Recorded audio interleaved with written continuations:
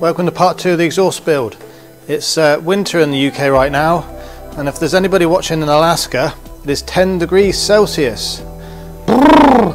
But we must soldier on.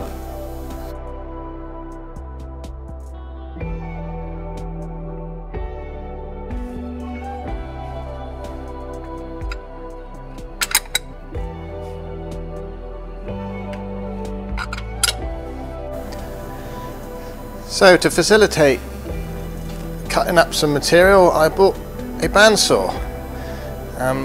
What an old booty it is. Made by Midsaw. They don't make them like this anymore. I bought a 415 volt inverter, but I bought it from China and it's going to take a few weeks to get here. So I came up with a better solution.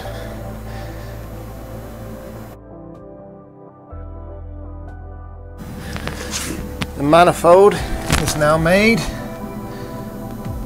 Reasonably happy with that.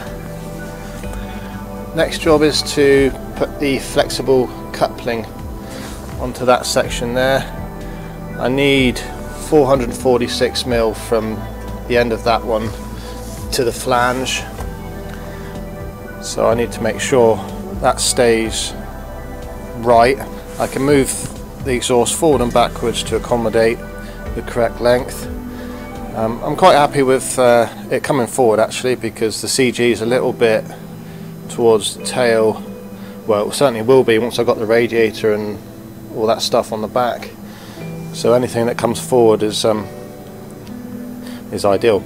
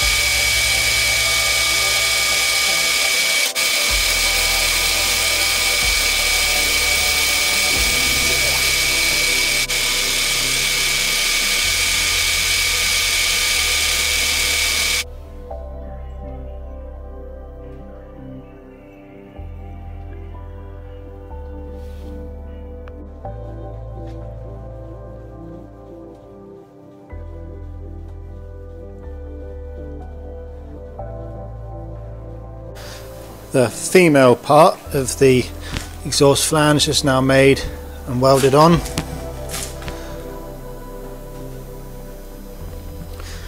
The only way I could think of keeping this tuned length in the right place was to cut some wire to the right length and tape it to the exhaust as I went along. Maybe there's a more accurate way, but I couldn't think of one. But nearly done. I'm quite curious to see how I did. So let's have a weigh up. The old exhaust, all steel. If I can balance that on there.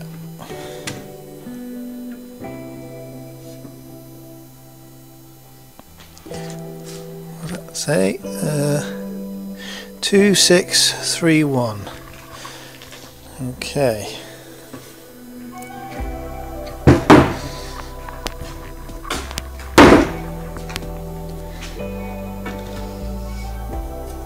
I'll get all this stuff on there now.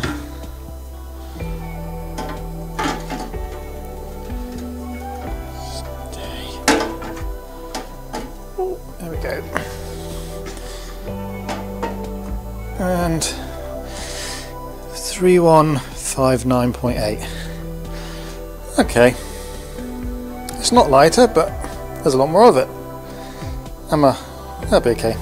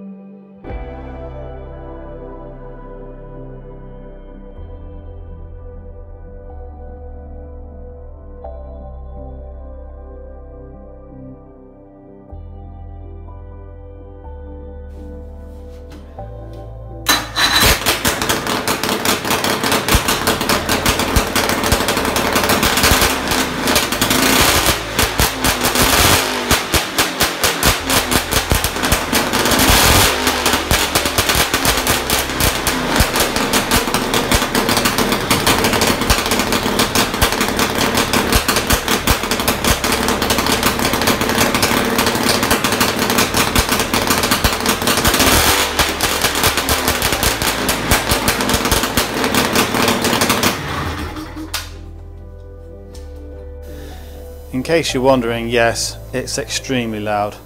Gonna have to make some mufflers now. I kind of knew that. I was hoping it'd be a bit quieter, but no, it was deafening, so onward and upward.